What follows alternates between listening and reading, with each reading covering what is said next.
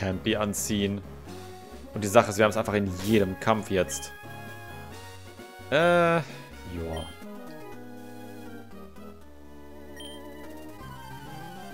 Jetzt, wo ich hier gerade den Bugmaniac lese, erinnert euch noch an den Sprite von den Käferfreaks aus Oras? Die waren schon sehr freakig. Also irgendwie war es eben schon ein bisschen cooler.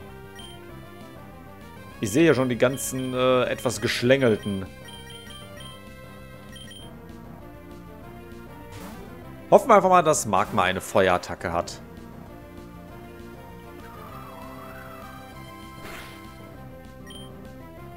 Fire Punch sogar. Richtig gut.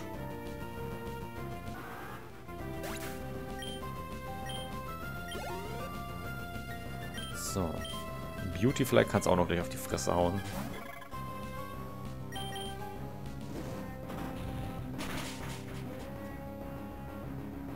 Ich wusste gar nicht, dass Magma so früh so eine gute Attacke direkt lernt.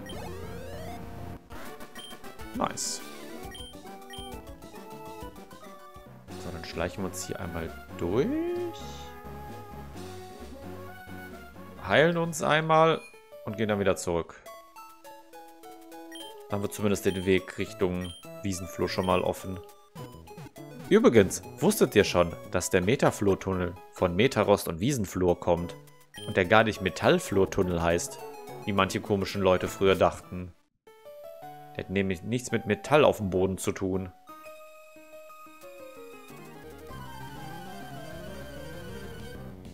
Fun Facts, die euer Leben bereichern werden.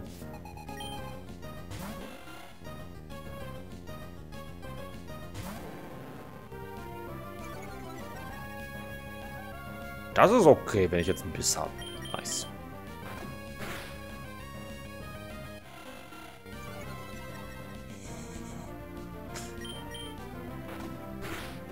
Wobei ich sagen muss, ich glaube, das mit Rettern und Arbok ist mir wahrscheinlich früher als Kind auch mehr oder weniger direkt aufgefallen. Es gibt sicher Leute, denen ist das wahrscheinlich nicht so schnell aufgefallen. Aber ich habe einfach irgendwie so einen, weiß ich, so einen Tick im Kopf, dass wenn ich irgendwelche Wörter sehe, die jetzt... Wobei, eigentlich mache ich das, glaube ich, bei fast jedem Wort, dass ich das gerne einfach mal komplett umdrehe und einfach mal gucke, was für ein komisches Wort da rauskommt. Ariagami. Danke für 6 Monate Treue. Super geil von dir. Also es ist egal, jedes Wort, was ich mir angucke, drehe ich mir einfach gerne mal so ein bisschen im Kopf ein bisschen um, wenn ich länger auf den Namen gucke. I don't know, warum, aber joa. Oder Anagramme bilden. Ja, mal sehen, was könnte man aber, wenn man da ein bisschen dreht und da ein bisschen dreht. Kommt ganz komische Sachen raus.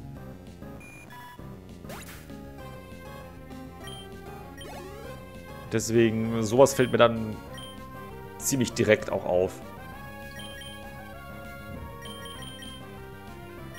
Nichts, wo ich jetzt einen von den beiden reinschicken könnte.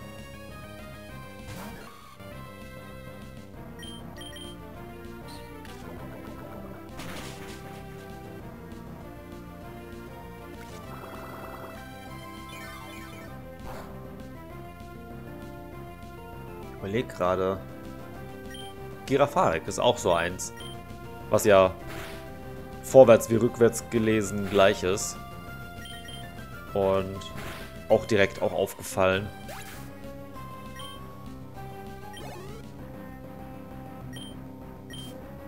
Alex ist doch gerade ein ziemlich gutes Pokémon hier für die... Oder Ho-Oh. Weil Ho-Oh auch eine gute Bedeutung hat, weil es ja irgendwie König des Feuers bedeutet. Ich finde es manchmal echt cool, wie im Japanischen einfach so... Oder unsere Wörter im Japanischen teilweise so kurz klingen. Und wahrscheinlich andersrum genauso, dass es dann in anderen Sprachen dann dafür wieder genauso anders ist. Ultra lange Wörter in anderen Sprachen sind bei uns einfach so, keine Ahnung, 3 Buchstaben. Aber weißt du, Ho-Oh ist ja eigentlich nicht so viel. Und Japanisch Ho-Oh. Und bei uns König des Feuers. Ne?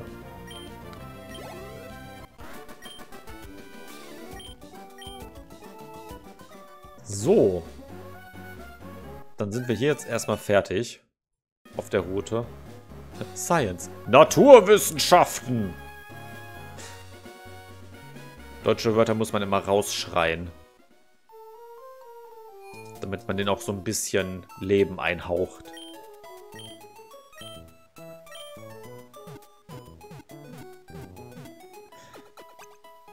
Man sieht bei manchen Pokémon doch recht schnell, wo der Name herkommt.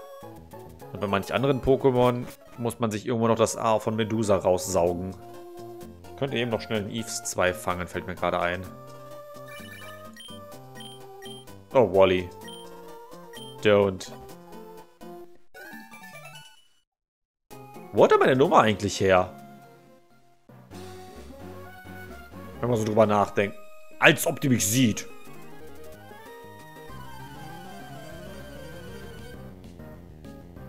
Zockst du eigentlich One Piece Unlimited Cruise? Ich habe das seit Jahren nicht mehr gespielt. Ich wüsste auch nicht, warum es nochmal spielen sollte aktuell. So. Hat Heiko eigentlich jemals gesagt, wo er unsere Nummer her hat, um uns anzurufen? Weil, wen kennt ihr, der unsere Nummer haben könnte? Professor Birk kennt er ja eigentlich nicht. Stimmt. Was ist unser Vater für ein Arsch? Gibt einfach irgendeinem random Jungen unsere Telefonnummer.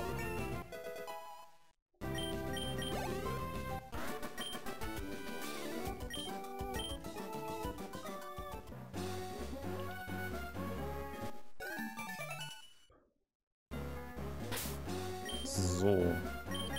Packen wir einmal Eve nach vorne. Oh, und Gracie ein Item. Okay. Grace hat random einen Superball dabei gehabt.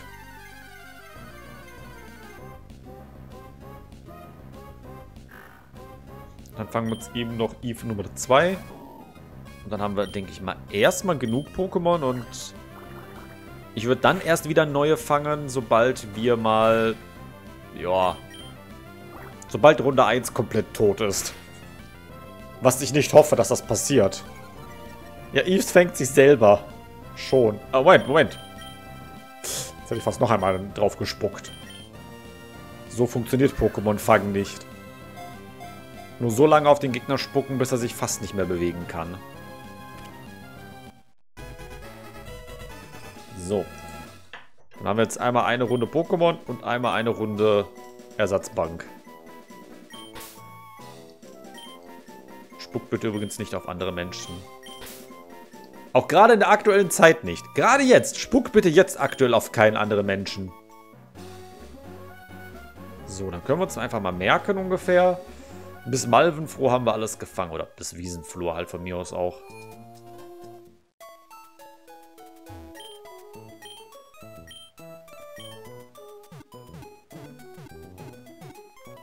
Ihr dürft nur auf andere Menschen spucken, wenn ihr einen Mundschutz tragt. Ja, weil ihr euch dann im Endeffekt einfach selber anspuckt damit. Und selber anspucken ist okay. So. Wie sieht es aus vom Level her? Boah. Wir können doch hier die umliegenden Leute mal eben übernehmen. Tatsuya, danke für 2 Monate Treue. Super geil von dir.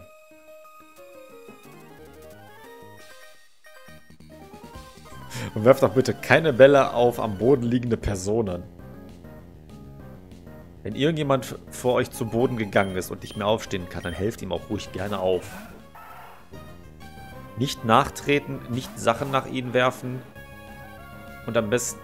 Ich bin schon wieder gebaitet. Ich dachte, das ist schon wieder ein Kyogre, aber nein, es ist nur ein Weilord. Tut am besten keinen Leuten am Boden weh. Das ist nicht nett.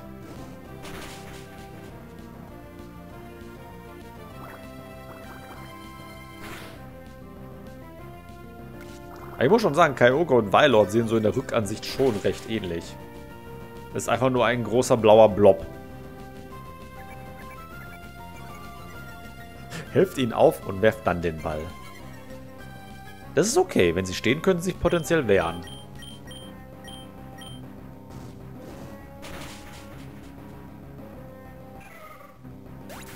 Und wenn die Person das will, gut, wenn sie möchte, dass man Sachen nach ihr wirft und nach ihr tritt, Dann nehmt es erstmal schriftlich. Sonst kann es immer noch am Ende gegen euch verwendet werden. Lasst euch von der Person unterschreiben, dass sie getreten und beworfen werden möchte.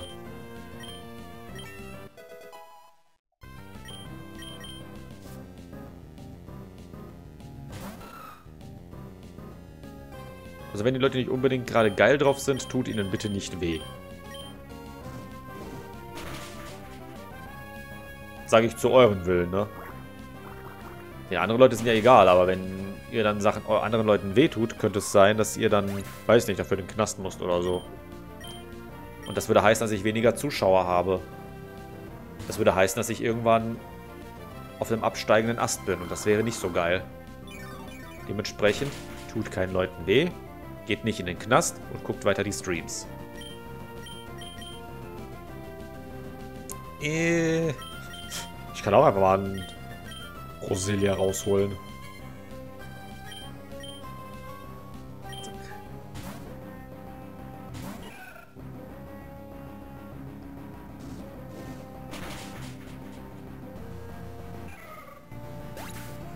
Deswegen gibt es auch einen Ehevertrag. Da hat man safe alle Möglichkeiten.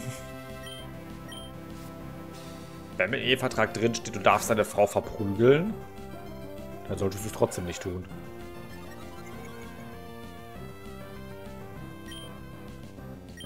Mega Drain. Nice.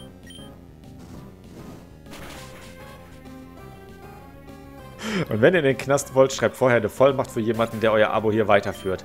Perfekter Plan, Alex. Genau so. Für solche Aussagen bist du Mod geworden.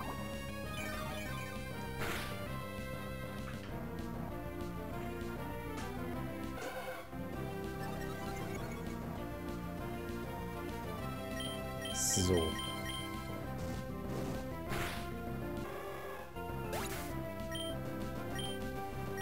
Sache ist, haben wir jetzt den Weg zum Strand frei?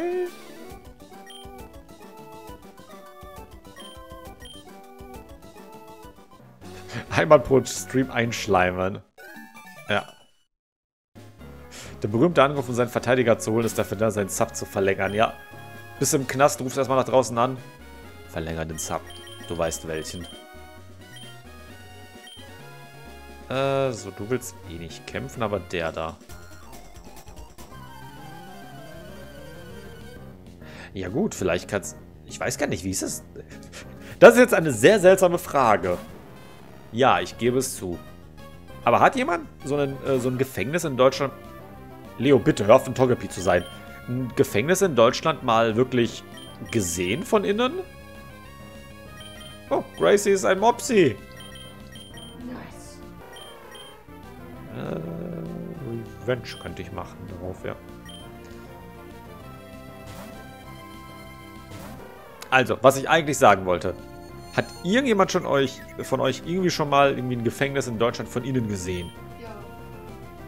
Ne? Wie? Wo? Ich weiß nicht mehr, wir waren irgendwann in der Grundschule oder im Kindergarten mal im Gefängnis und haben das besichtigt. Okay. Ich kann mich daran erinnern, das ist schon ein paar Jahre her. Erstmal in der Grundschule in den Knast gehen. Ja!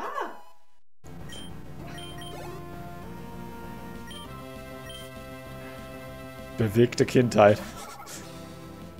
Also ich kenne es halt auch nur von Dokus, aber die sind auch schon ewig her. Ich habe halt keine Ahnung, wie heutzutage Gefängnisse aussehen. Man kennt es halt nur mal von den Filmen und da sind es ja die größten Dreckslöcher, die es gibt. Also keine Ahnung. Ich würde ja mal behaupten, in Deutschland ist es eigentlich auch selbst im Gefängnis noch relativ human. Sprich, du hast da dein kleines Kämmerchen mit einem Bett, einem Tisch und einem, vielleicht sogar einem Fernseher. Ich weiß es nicht. Ja, Russland Gefängnis, Deutschland Hotel. Ich weiß ja, ob die heutzutage vielleicht auch sogar irgendwie Internet haben mit begrenztem Zugang.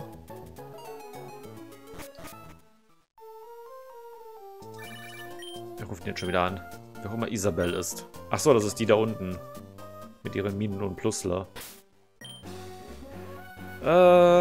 Okay. Leo und Gracie. Try again. Bitte keine Togepies. Internet ist tabu. Die dürfen auch keinerlei elektronische Geräte mitführen. Na gut.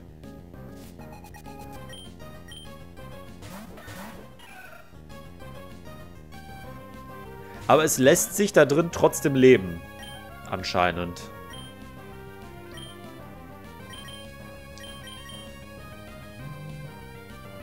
Ich könnte Belly Drum machen. Ich glaube, ich lasse es aber auch lieber.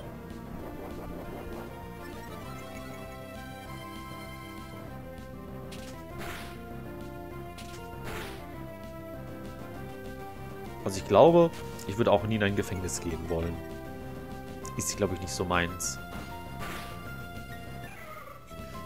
Und ich hoffe, dass ich auch nie irgendwie was mache, sei es nun aus Versehen oder nicht, um da drin zu landen.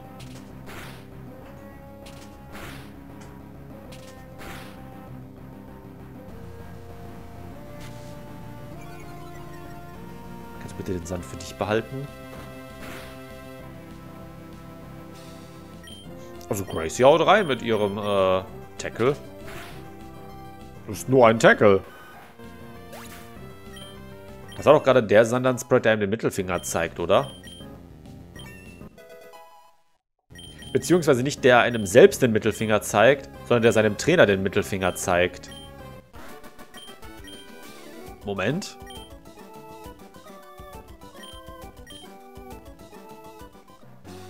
Mal kurz im Pokédex gucken.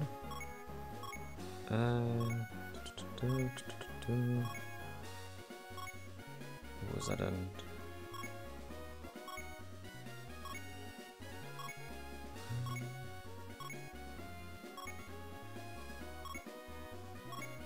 Da. Der zeigt so einfach so quasi nach hinten in den Mittelfinger. Am Motto, ja, leck mich, Trainer. Ich gehe nach Hause.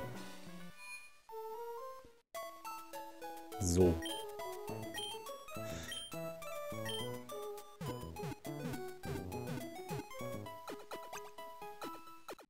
Ich glaube, dann können wir jetzt auch erstmal in die Arena reingehen.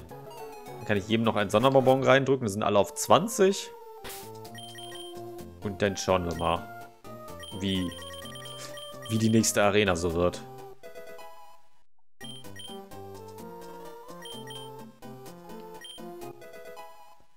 Niemand sieht beim Mittelfinger zeigen so cute aus wie Sandern. War das echt Christians 100.000. Sub mit dem Namen? Oh, ich sehe gerade, Eve war sogar nur auf 18. Und Eve möchte seine Milch trinken können. Ne, lass mal. Wunderschön. Die Frage ist, hat sich jetzt jemand wirklich extra dafür den Account gemacht oder war der vorher schon da? Ja, 5 Normalos und ein Entei. Alex wollte halt mal wieder Special sein. Das sind sogar wirklich alle Normal-Pokémon. Nice. So. Dann speichern wir nochmal.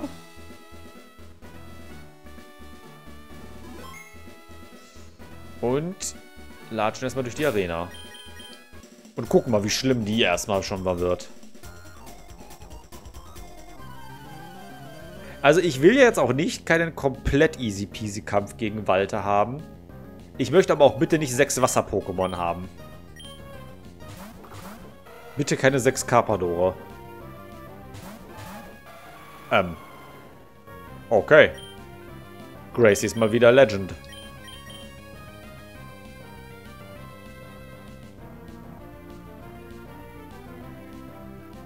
Okay.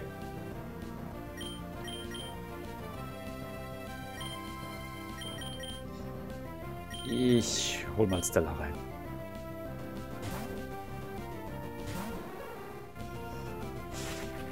Das ist nämlich das Problem bei so manchen Legendären, die man eigentlich erst sehr viel später fangen würde. Die haben noch keine guten Attacken. Xenia, danke für 21 Monate Treue. Super geil von dir. Hab ich zufällig Adrenalin? Das hat nämlich gerade schon eine ganze Menge Schaden.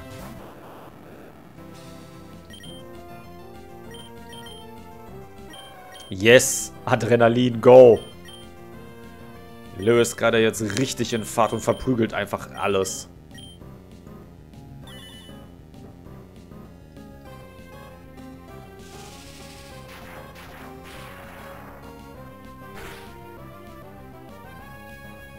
Nee.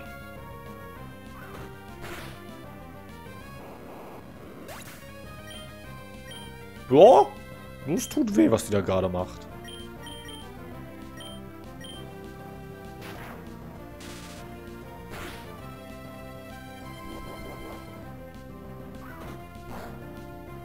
Jo, einfach wegschlagen. So, wer kommt jetzt noch? Noch Meditje. Das ist wieder die alte Gewohnheit. Eigentlich ist es wahrscheinlich irgendwie Mediti oder so. Von Meditieren. Mediti. Oh shit. Stimmt, das ist keine Psychoattacken. Aber gut, dass es auf das Falsche geht. Aber Gewohnheit von damals, ich nenne es immer noch Meditje. Weil, keine Ahnung. Kleiner Jan hat irgendwie nicht so ganz verstanden, dass IE einfach als I ausgesprochen wird. Und deswegen habe ich es immer Meditje genannt.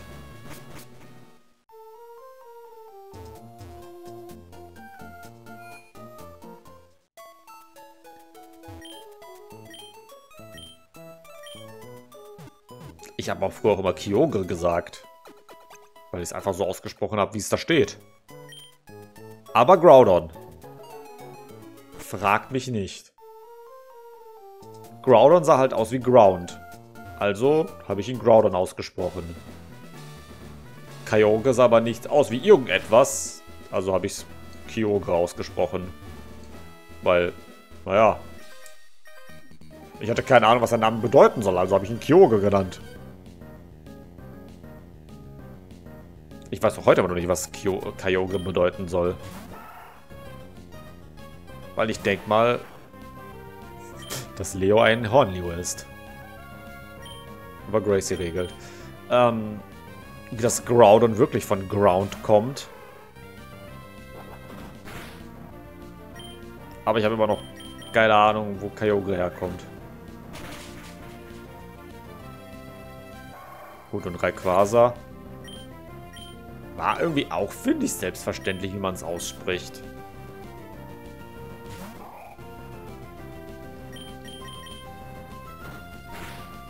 Kometenhieb, eine Attacke, die da auch gefühlt nie eingesetzt wird.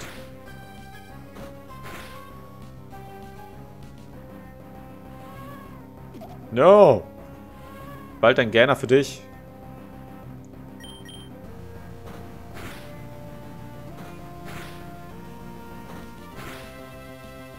Nice.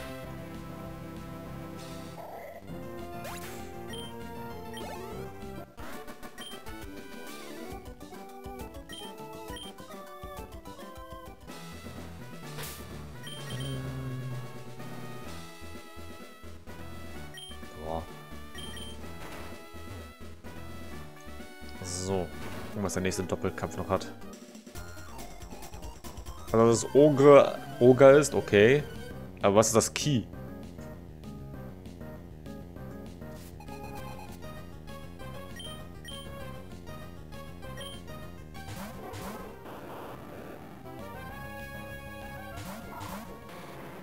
Leo ist ein Mopsi. Und sollte raus aus diesem Kampf gehen.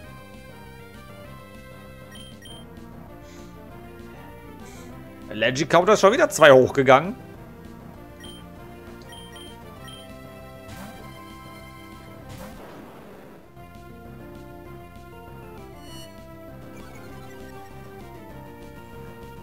Bei Groudon erstmal Gudrun gelesen. Jetzt stellt ihr einfach mal Groudon vor, wie er, keine Ahnung, auf seinem Sofa sitzt und erstmal ein paar Tischdeckchen häkelt. Ich muss leider bei Gudrun eher an eine Oma denken. Es tut mir leid für Leute, die Gudrun heißen.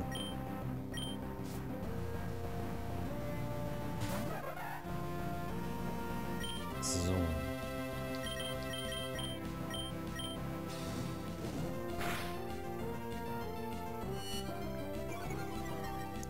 Eves Verteidigung.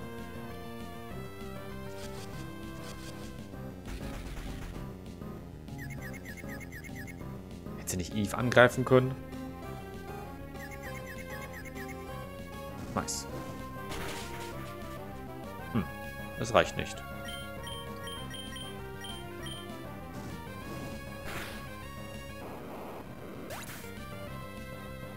Der Ente sieht von hinten auch schon ein bisschen seltsam aus.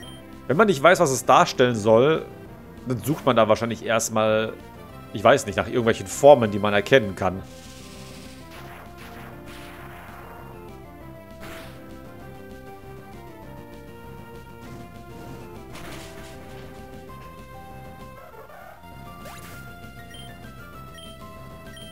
Groudon mit Hexenbesen.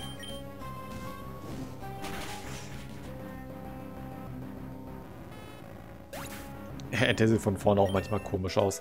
Ente hat irgendein, ja, irgendein Sprite. Ich weiß nicht, wo der herkommt. Der sieht aus wie so auf einem Passfoto. Einfach so. Weißt du, aus welchem Spiel das ist, dieses Passfotobild von Entei? Das ist das Dreamworld Artwork. Das seht ihr ganz gut in einem von den Soul Links, wo wir mal ein Entei hatten. Da habt ihr gerade einfach das perfekte, ja, Passfoto Entei. So. Du meinst, bis 24 gehen die hoch. Vielleicht haue ich mich dann eben noch auf 21. Weil ich das Gefühl habe, sonst wird mich Walter gleich vernichten. Das macht er ja nämlich sehr gerne. So.